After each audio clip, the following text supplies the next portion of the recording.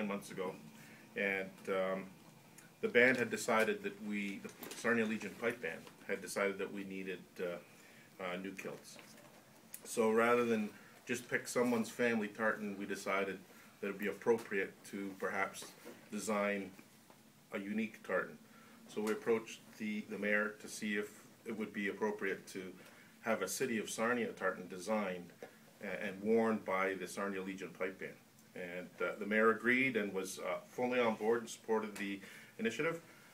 We took care of the design and registration of the tartan, and that just came through. So I have here a plaque to present to the City of Sarnia, to the mayor, that from the Scottish Register of Tartans, which officially registers the tartan in Scotland. My goodness.